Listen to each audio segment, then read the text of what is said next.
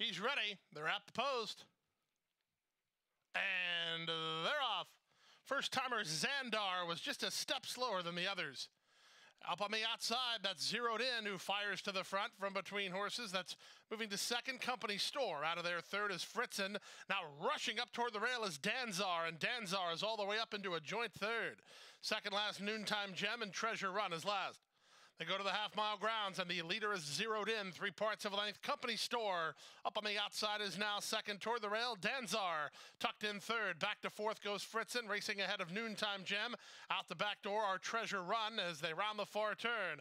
23 seconds for the opening quarter time, and giving way is zeroed in. Up to take over is Company Store. Company Store leads by 2. Up on the outside, Noontime Gem set down for the drive by Mora. Up into second, Danzar backpedals alongside Fritzen. Zeroed in had nothing to offer as Company Store comes away with the lead. Company Store has one to fight off as Noontime Gem continues to charge at him on the outside, and Noontime Gem is up to the throat latch of Company Store. Company Store trying to find under pressure, but the upset is on. Noontime Gem at 14-1. He outruns Company Store. They were well clear of Danzar third, and then Fritzen.